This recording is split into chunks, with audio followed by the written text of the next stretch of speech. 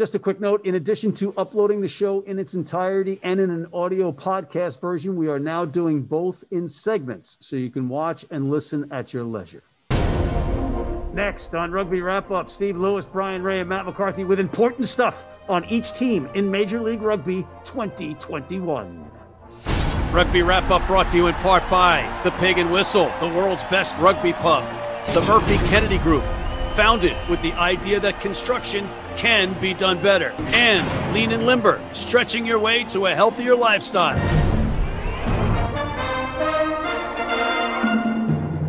Hello, everybody, and welcome back to Rugby Wrap-Up. It is good to see you again, and it is good to see my good friends, Mr. Stephen Lewis and Mr. Bryan Ray. I'm Matt McCarthy in the Upper West Side. Or, Stephen, is it on the Upper West Side of Manhattan? Yeah, it's Bougieville to local residents. Bryan, how is it up there? Are your feet frozen to the ground? They're pretty much stuck where I'm sitting right now. I haven't moved actually in about a month, so a little bit frustrating, but we'll get there. A quick question. I mean, I'm a big proponent of masks. Are you going to wear that thing the whole show? You know, as I said to Zach Lanning in his new recurring segment, Zach Attack, I didn't even realize I was wearing it. I wear this thing all the time. It's the Pig and Whistle, man. It's the coolest rugby pub in the world. This thing is so cool. I don't even know I have it on. And it's not a shameless plug for the bar that's opening again, thankfully, on March 11th. You're welcome, Cormac McCormack. Okay, let's get to our show. Before we get into the Major League Rugby stuff, where you two give a rundown of the Western Conference and Eastern Conference, respectively, there's some bullet points. There's some news items that we should go over across the globe, the rugby world. The first of which is not the greatest news on the planet, the fact that the Women's Rugby World Cup has been postponed, Bryan.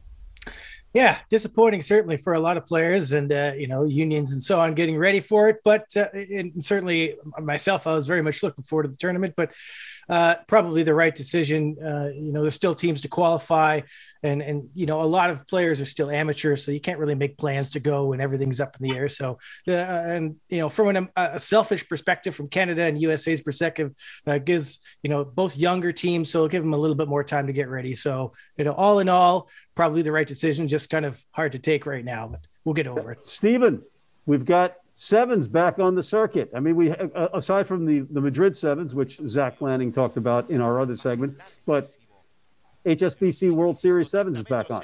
Yeah, recent announcement from World Rugby that the World Series would return in an abridged format. So right now it's just 4 for the men, 5 for the women. So Hong Kong, Cape Town, Dubai, Singapore. Yeah. So that's good. That's great news for both men and women's sevens and the game of sevens. So hopefully the Olympics goes ahead and we maintain some of that momentum.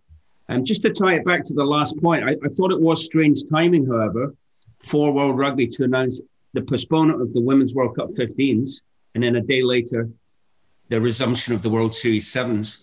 2 things on that. One, it helps players to a certain extent. Certain players who are trying to do both obviously now have to focus on Olympics and sevens, but then they can return their gaze to the World Cup next year. So maybe that works out for them. But I think it's an odd one here. Why is one event deemed unsustainable and another event which actually involves much more travel and probably as many people deemed, feasible? And I think we know what the answer is. So, Stephen, it's very cool that the women have 5 stops. The men have 4. Is there any shot that's going to even up with LA being added to the roster? Yeah, so the LA Sevens has been confirmed. It's not a part of the World Seven Series. It's a standalone tournament sorted by AEG and our good friend Dan Lyle. It's going to be the weekend, June 25th, 26th. The field is not completely set in terms of who's being invited. Don't have the details as yet, but just terrific to have a premier sevens event back on North American soil. And of course, a fantastic opportunity for both the American and Canadian men's and women's teams to get a good hit out 1 month before the Olympics. Good Bryan, news. that's a big rugby weekend. You've got it's a Major League Rugby weekend, and don't we have another international? Is USA playing that weekend? Well, it sounds like we're talking about a potential of a South Africa game against the Eagles, kind of as a precursor to the Lions tour. So certainly that would be an interesting one. You know, timing obviously isn't ideal for MLR, but certainly that's a huge deal for the States. You should add as well, Vancouver could have a tournament coming up in September. There's some talk about that as well. So could have the Vancouver Sevens again this year as well. Some hope. Fingers crossed. And then finally, there's a lot of whinging about out of the Six Nations about the refereeing, mostly from English fans, about the Welsh team winning again, Bryan. Well, yeah, a couple bad calls. Referee knows he screwed up. Wales knew they screwed up, but who cares? Look at the scoreline and look how England played. How many penalties did they give away, particularly in that second half?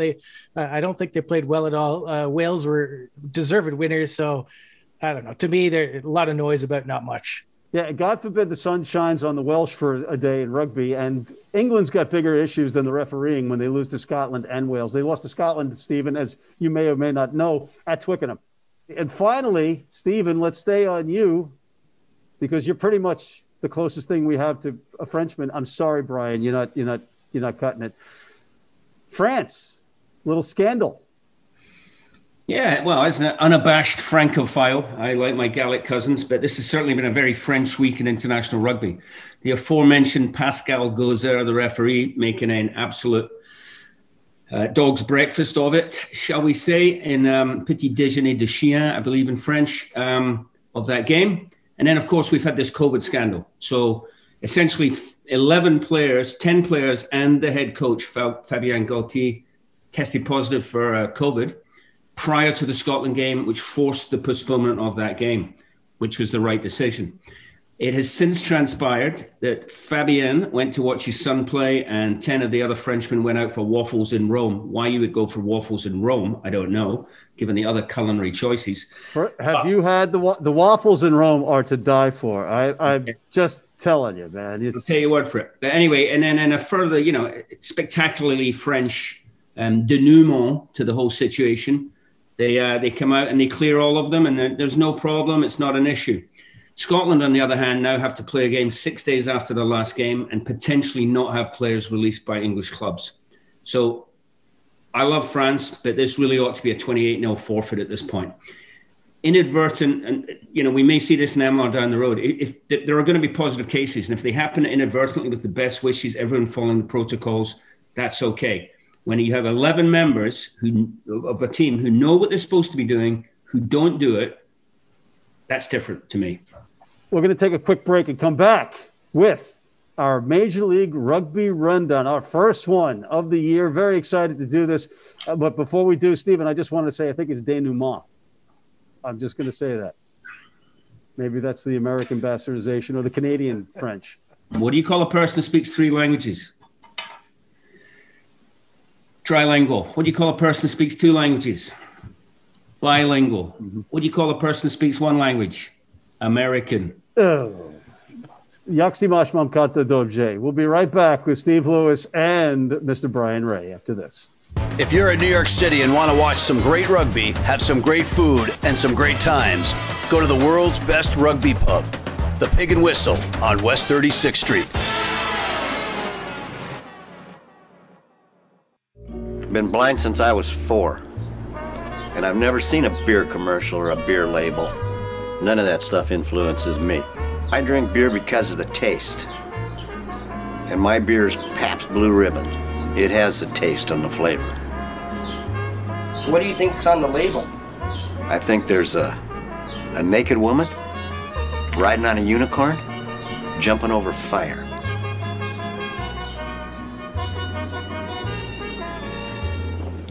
Oh, that's good beer. And we are back. Steve Lewis, Bryan Ray, Matt McCarthy. Gentlemen, now we have that opportunity that's escaped us for such a long time. The ability to run down a Major League Rugby week or season, because it hasn't started yet, but we're getting closer by the second, and it's time to do a Major League Rugby rundown.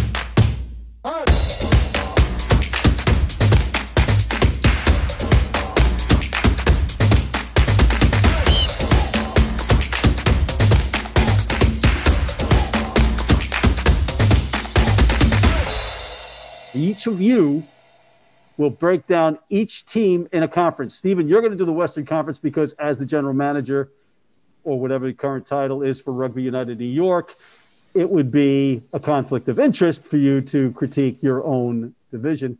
And Bryan, you don't have any stake in the game other than being a fair and balanced pundit. So we figured you could be somebody that is somewhat objective about the East. So Stephen, we'll start with you, and we're going to go up west to the team that doesn't get as much recognition as they should because they are the two-time and still reigning champions of Major League Rugby, the Seattle Seawolves, and they are the reigning champions, ladies and gentlemen, as per COVID, like Steve Lewis is still the reigning USA Rugby Coach of the Year. So, two-time. So, Stephen, why don't we start with you? What do you see? What's the thing about Seattle for you? Yeah, well, maybe just generally before Seattle. I mean, as you say, we're now 2 weeks out, just over from March 20, the start of the Major League Rugby season. So it's beyond exciting for players, for fans, coaches. Everyone just wants to get back out there, even under these pretty challenging conditions in terms of COVID protocols. I think it's going to be tricky to handicap this year. I think there's a lot of players who haven't played rugby for 12 months. They're only starting to get some scrimmages last week. That's changed a lot of us in a lot of different ways. Some players will not be what they were before, physically or mentally. Some other players may be better. So it's really a difficult one to talk. I think generally speaking, there's an uptick in the quality of rosters. So I think that's across the board. So we're looking forward to that. But with Seattle, defending champions, as you say, Keith Lensing, the coach, Matt Turner still heavily involved. They haven't made big splashes, certainly in terms of their roster. And they've been pretty, like the rest of us, inactive in terms of, warm-up games. So difficult to discuss them in any great changes at this stage. Yeah, they have a good core. They retain their core. It was kind of like, and Colby Marshall talks about the return of Ross Neal in the back line. He picked him in his the Marshall plan, a new segment. But they are the reigning champions. They have gelled somewhat. So good to see them back and interesting to see what happens because the other teams out there made some big acquisitions. But Bryan, let's go back across the country and go south to the Atlanta team, the Atlanta Arrows. The Atlanta Arrows. I love it. Yeah. Kudos to Rugby ATL for opening their doors and helping us freezing Canadians to come enjoy the warmth for a few months. Hopefully we get this situation under control and they can go back up the north where they belong. I'm really excited for this campaign for the Arrows. Obviously they're in great shape heading into last year, top seed in the East. A lot of continuity in that team, which is, I think, a big strength for them. Really, I like the South Americans they brought in. Manuel Montero, Joaquin Tukale are huge players for them. Really going to add, even though they've lost guys like Sam Malcolm and Dan Moore. This is a good, tight group. Couple young guys to watch out for. I won't name them now, but maybe later. So I'm excited. I think it's going to be a strong year for Toronto. I think that's going to be reflected in the standings. All right, Stephen. Continuing the thread of teams in different cities, how about the Las Vegas Legion of San Diego, California? Right. Well, they performed. They're one of the strongest teams historically, and were going well last year and have a great squad. So coached by Scott Murray and Zach Test, that's the same coaching tandem. Obviously, they made some big name acquisitions, probably the biggest of which Chris Robshaw, the former England captain, who instead of a season surfing in San Diego, he's now sort of rolling the dice and moving to Vegas. Another interesting addition for me is Cecil Africa, who of course is a Blitzbokke Sevens superstar from South Africa. So I'm excited to see where he ends up. And actually, I'm quite interested as a Sevens proponent to see just how he, how he translates into the 15s game, where they put him. Will he get the space? Will he be on the wing and get a barrage of high balls for the first 10 minutes of every game? Yeah, so Africa did say on this program during the World Tens that he was likely to be playing fullback. That's his position in 15s. But, they've got some depth and they've got some great players on that roster. Bryan, let's get back east and will stay in Atlanta, the Attlers. ATL is a little bit slow, we'll say, in the communication side. So it wasn't really all that up to speed on their roster until they got into that game. But now we have a pretty good idea. They've got some of those key South Africans coming back. Johan Momsen in the second row. Ryan Nell just getting over a knee injury. But add in Bautista Escura, the Pumas guy, really creative attacking back. Robbie Petzer, of course, you're supposed to go to Dallas. Now he's signed for them. So really interesting back line they've got. They've got a ridiculous amount of loose forwards, a lot of quality guys. Ross Deacon is certainly well known in New York. I just kind of worry a little bit about their tight five strength. We'll see how they adjust during the season, but an exciting team. I think they're building towards something big in the future. I don't think this is going to be quite their year as far as making the postseason, but an interesting team, one to watch. Let's go to the Giltinis. Los Angeles, you mean? Yeah, obviously coming into league this year, a lot of excitement, a lot of hype, very strong Australian flavor. They made a statement both by saying they're going to play in the Coliseum, which is interesting. And certainly if you want to do social distancing, that's the spot to do it. In terms of their playing roster, again, as I said, heavily Australian. You're looking at Ashley Cooper signed, rumor has it Gitto's there. Billy Meeks, I mean, just lots of quality players. A couple also from Scotland, incidentally, that they picked up from Glasgow, Glenn Bryce and Adam Ash. They're out there. And further bit of Fenian flavor, the McNulty brothers are both playing in LA this year as well. Bryan, from Atlanta, we go north to Old Glory. Their struggles last year were heavily in the tight five. Well, of course, they surprised us all with their ridiculous record, winning games even though they had no scrum. But they've kind of bolstered that. They pick up Stephen Longwell, a big Scotsman, to anchor that scrum. A couple other interesting prospects. Jack Ascaro, looking forward to seeing him. He's kind of earmarked to take over from where the Beast was, a really good American prospect. So, another team, I would say a similar thing with them. Their first 15 looks competitive. Beyond that, I think they're a little bit short in experience and depth, but they'll be an exciting team to watch. Stephen, let's go back down into Texas and go to the SaberCats. Yes, our friends in Houston. So they haven't made big splashes in terms of roster changes, what have you. Still the same coaching combination, Paul Healy and Paul Emmerich. Beautiful stadium. I'm really interested about, without getting too political, the Texas restriction thing being completely free. I just wonder how that's going to impact the league, certainly early on. I'm a little concerned, to be honest. Bryan, let's go north again to New York. Rugby United New York, new ownership, a new logo. We don't know the venue yet, I don't think. We'll ask Steve about that in a second. But what do you think while Steve's looking at you, staring holes in the back of your head? I really like the squad they put together by some random individual.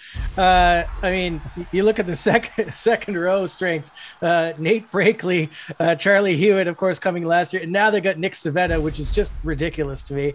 I hear there's a couple of the front rowers to be announced this week too. So they look pretty stocked in the tight five, certainly. The backs, we've got a couple Kiwis. Andy Ellis, I mean, the old All Blacks. I'm really interested to see how he goes, actually. What is he? 36 years old, but he's reportedly in very good shape. So my only concern there would be that behind him, we've got two very young guys, Connor McManus and Connor Buckley, who are inexperienced. So seems to be a lot hinging on Mr. Ellis staying fit and leading that side. So, and there's another guy, Quinn Nwati, this Canadian fella, 6'4" center, who's got huge potential. Even if he's not starting day in and day out, I think he's one to watch. And Troy Lockyer's another guy I love. So this is a really good squad. Hey, what do we get this week? Luke Hume is back. You got to be excited about that. So a nice mix, I think.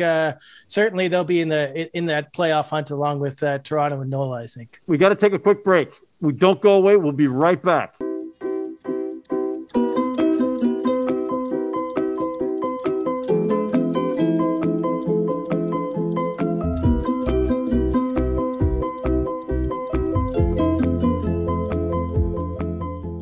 And we're back again. Stephen, we left off just before you were about to talk about maybe arguably your second favorite drink in Major League Rugby, a Gilgroni, the Austin Gilgronis.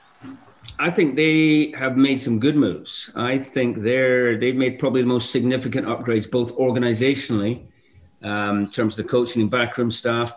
Sam Harris is coaching. They've also brought in Bryce Campbell. They got a couple of All Blacks, Frank Halai and Jamie McIntosh, Wapa. I just look at that squad and I just see things ticking up there. I'm quite impressed by what's going on down there. So I think they're going to be more of a force this year. We're going to continue north. And then before we get back to New Orleans, let's go to the Free Jacks. Yeah, this is a team that made a lot of changes in the offseason. A lot of new guys coming in. A new coach, Ryan Martin, comes in from Otago. He's brought a couple of his players with him, Lecky Morris, Lome. So a lot of turnover, I think, in this team. They got John Poland, the scrum halfback. They got Bowden Waka, the fullback. Of course, we saw what he could do last year. So, a couple guys coming back who are repeats, but I just think there's so many changes. On paper, it looks good, but to bring them all together, they're not going to have any warm-up games now. I think it'll be maybe a slow start to the season. They'll get going, but I think this is a team that's more peaking towards 2022 as opposed to 2021, just with all the changes they've got. Yeah, and they've got a nice situation going on up there. They've got a sound ownership group, sound organization. I think they're playing a little bit of the longer game there, which is probably a wise thing. Steven, the Utah Warriors. Yeah, Utah. So again, a coaching change there. Chris Latham has moved on, and he's been replaced by Sean Pittman, who's a relatively young head coach, assistant forwards coach with the Eagles the last couple of years. What's interesting about Utah is you touched on it earlier with, differing political jurisdictions and different attitudes towards things. Utah's been pretty much open for about 5-6 months. So they've played a lot of games, not the first team squad, but they've been able to do a lot of development stuff. They've been able to look at a lot of players. Brandon Sparks, their director of rugby, knows his stuff, and they've been very active. So, who knows what they've got up their sleeves, because they've had the ability to be more active than some other teams. And with a relatively short, truncated 5-week preseason for the rest of us, perhaps that will help them. And that also goes for Atlanta. It also goes for New Orleans. All right, speaking of New Orleans, Bryan, they are in the Eastern Conference. Some people are confused about that, including yours truly, but that's not surprising. What do you see for Nolan Nate Osborne's crew? Yeah, well, as Steve said, they've been working through some development games in the fall. They played against Utah, I think an ATL as well. And a lot of continuity in that side. They tend to sign their players on longer term contracts, but they've also bolstered their team with a few notable additions. Devin Short and JP Duplessis coming in from San Diego. Those are big additions. Juan Capillo, the Argentine center, another one. So, this is a good team and they've been building it. And it's kind of one of those things where, we've seen them kind of push towards the playoffs, but not being able to make that next step. So this is kind of their test this year. Are they going to really challenge for that top spot this year? Well, I guess we're going to find out, but certainly Nate Osborne, one of the more creative coaches out there, I think he can get the most out of that squad. We are out of time, gentlemen. Any final thoughts on what we've discussed so far, Bryan? I'm just hugely excited to see the season. I'm even excited for the playoff or the preseason games that are coming up. I mean, I was crushed when the Free Jacks scheduled the game against Old Glory, but we're almost there. We're coming up to preseason in just a matter of days, and then March 20th. Can't wait. Steve, you still pitching yourself, or you've been at it in the operations end of it on a daily basis, 7 days a week, but it's got to still be exciting. Yeah, more so now than, say, 2 months ago. Absolutely. You see the players, they're out, you're throwing the ball around. We had a scrimmage last Saturday, so it's great to see a team come together. I just have a little word of caution. I mean, it's important we play this season. I think we're in great shape. I think everyone's worked really, really hard to get here. I think it's important, though, to remember other leagues with massive budgets, NFL, NBA, and what have you, NHL, have run into a couple of problems over the course of a season. So to expect MLR to get through a whole 16-game program squeaky clean and not, unfortunately pick up a COVID positive here or there would be unrealistic. So I think people come into it as long as everyone knows we're following the rules, following the protocols, keeping the players safe. And if we get a game postponed, we get a game postponed.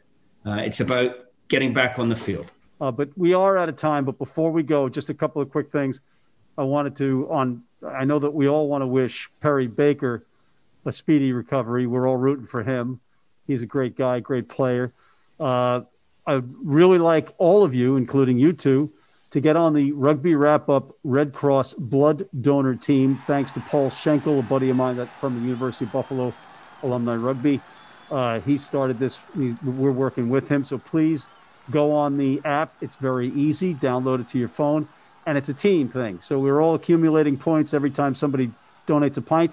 And you can save up to 3 lives with 1 pint. And check out our other new segments with Zach Lanning in the Zach Attack and the Marshall Plan with Colby Marshall. On behalf of Mr. Stephen Lewis, Mr. Bryan Ray, I'm Matt McCarthy for Rugby Wrap Up. We'll see you next time.